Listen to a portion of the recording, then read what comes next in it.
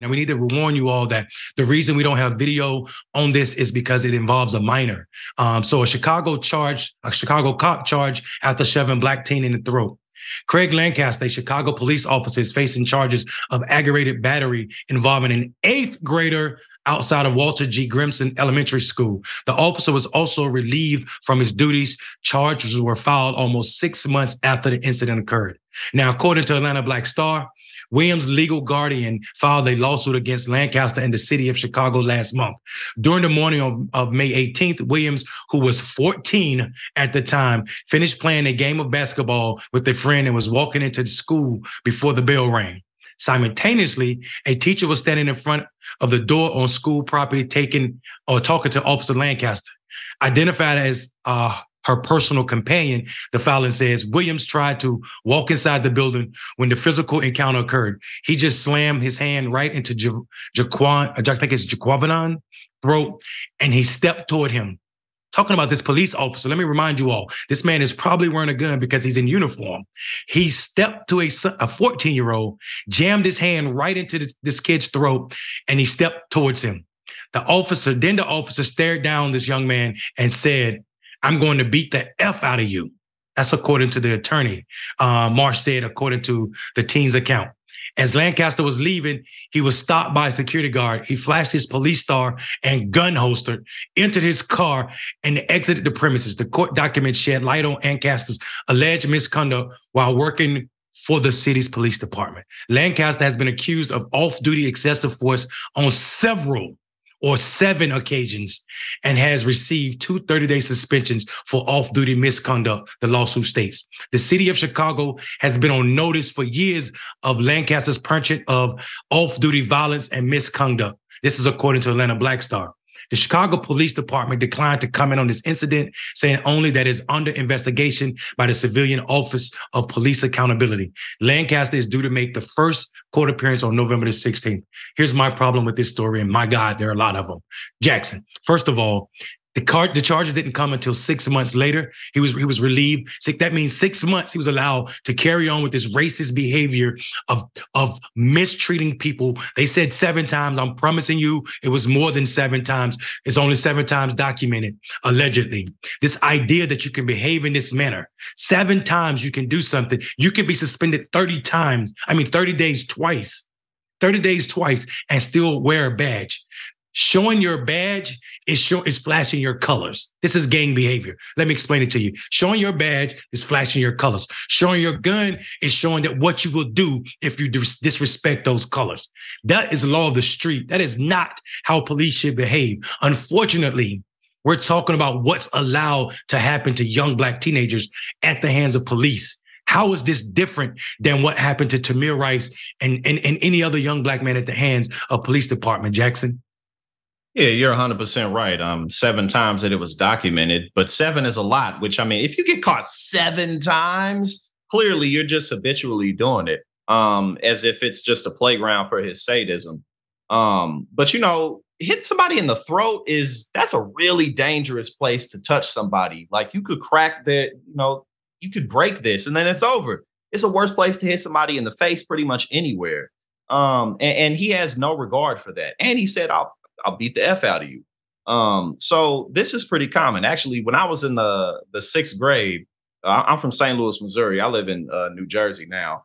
But, you know, we would, I mean, you know what's up with St. Louis or any place like that. But it would be, people would be fighting after school and stuff. And I remember police would get out the car and be ready to fight, like talking all this stuff. And looking back, I'm like, you know, in the 6th grade, we was like 11, 12 years old. I'm 31 now. Just imagining myself beating up a kid is just, you know, like that's pretty scary that law enforcement kind of regularly attracts people who look forward to doing these things. So, yeah. Well, and right, what about policing in this country attract these people? And it can't be said one bad apple, because guess what we know? We know that it's happened so often, right? 7 times, 2 suspension for 30 days. Then to continue this behavior in a schoolyard, flash your badge, flash your gun, and hop in your car like, yeah, it is what it is. This behavior is unbelievable. It is the base. What's wrong with the hiring process in policing departments? What's wrong with the institution that we don't flush these cops out? Why aren't other cops treating this guy like he has the plague? Why aren't they staying away from him? Because it is common nature to protect the blue, back the blue at all costs. And that too, to me, represents part of this bad actor scheme where people want you to believe that it's a one-off thing or one bad apple, when in actuality, the institution is broken. And we got to name that. We have to name that for the sake of 14-year-olds like this young man in this situation, but also because where's the trust in any institution when Black people can be treated like this, Jackson? It's nowhere to be found. I mean, oftentimes you don't call the police just because it could be a hassle. You know what I'm saying? Unless something's really crazy, then ain't nobody calling the police. If you live in a certain income neighborhood, that's kind of how it goes. But this always brings up the point that I raised: local elections, local elections, local elections.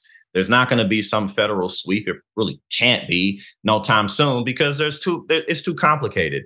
And at the end of the day, a lot of people who get elected into positions to do something about these municipalities happens in local elections. So that's a lot of what my work in politics will continue to be, is getting people to realize the power of city council.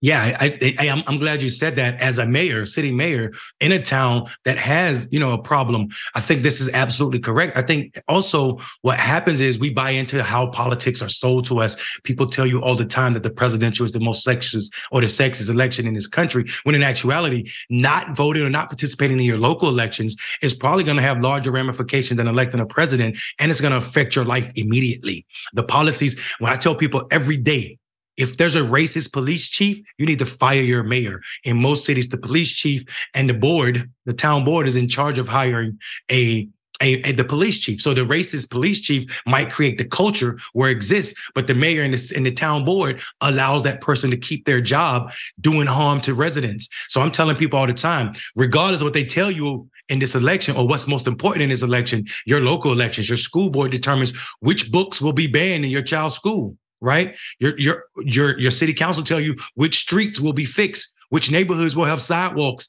and successful green spaces.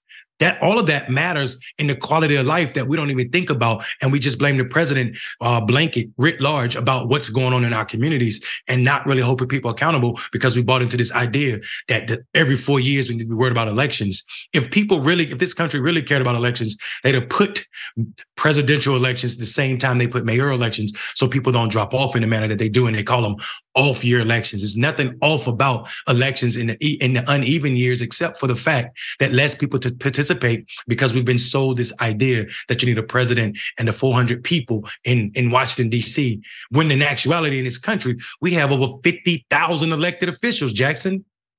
Mm-hmm. Yep, 100%. And, that's kind of reminiscent on why, when you really take a step back, the media ain't nothing about it. They really not talking about nothing. It's just Trump, Trump, Trump, Trump, Trump. Oh, a poll came out. There's a year until the election. But there's so much more stuff going on actually in politics in America. So I think that was the way you just laid that out was perfect.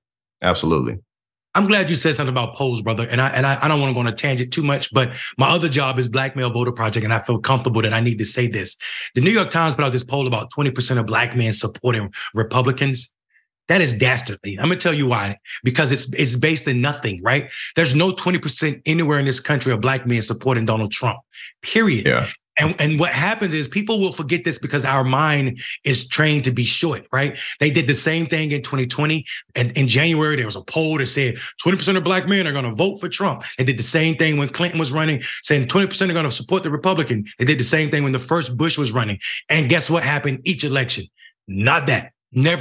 Never has 20% of Black men voted for a Republican candidate since the switch of parties, when racists left because Black people were allowed to sit at the Democratic Party. So this idea, this false narrative is meant to do exactly what you said, sell wolf tickets. And the media is making tons of money off this idea of Trump, Trump, Trump, Trump, Trump, and what's going to happen with the scary Black man. And the sad part about it is you have Black people on social media and other news outlets running with this false story, and it does harm to our community. So I don't want people to think that it's just disconnected that I'm talking about Black men and this problem with policing. But when you keep telling a demographic that shows up in a different way that majority of them support something they don't, People are going to tune you out as fake news, regardless what Trump is talking about fake news is. You sound like fake news whenever you telling black men that 20% of them support Trump and they know it's false, man. They act as if we live in a bubble and don't know that the very issues plaguing us are political issues, i.e. policing, the problems with over-policing us, i.e. education,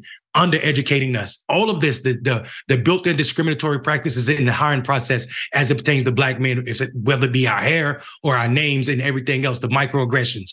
People are playing games with what it means to be black man in America, when in actuality, the true problem is, Jackson, the true problem is they don't see us. And that is not a request from me to say that black men are vain and need to be seen. I'm talking about in the human aspect.